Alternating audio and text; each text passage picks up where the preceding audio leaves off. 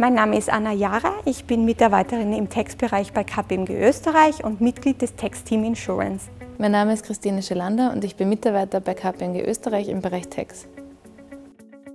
Ich bin bei KPMG in der Umsatzsteuerabteilung im Indirect Textbereich. Ich bin dort Managerin und da ist es so, dass viele Kundenanfragen tagsüber hereinkommen, per Telefon oder auch per E-Mail, wo man dann umsatzsteuerliche Fragen beantworten muss, wie wo ist das steuerbar, muss ich mich registrieren lassen in einem anderen Land, was sind die Voraussetzungen, und das ist sehr spannend. Wir klären das mit Recherchen und Datenbankstudien ab und machen da rechtliche Stellungnahmen dazu und arbeiten das für die Kunden aus.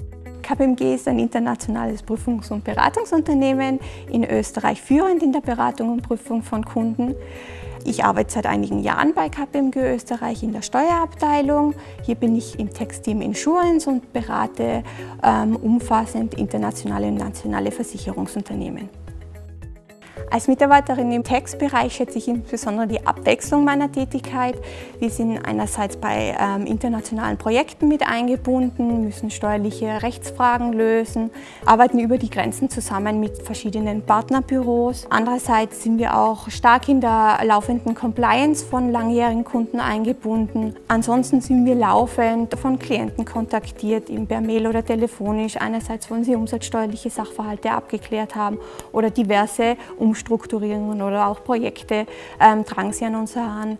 Je nach Saison, beispielsweise um den Jahreswechsel, sind wir als Team, als Mitglied des Prüfungsteams tätig, prüfen die latenten Steuern, und für unsere langjährigen Compliance-Kunden erstellen wir die Steuererklärung.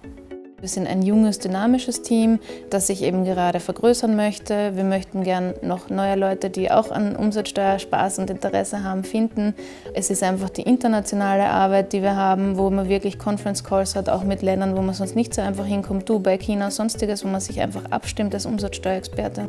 Und es ist auch die Arbeit mit den Assistenten, die dann zu mir kommen und sagen: Christine, wie siehst du das? Wie soll man das machen? Wo könnte ich nachschauen? Wie recherchiere ich das am besten?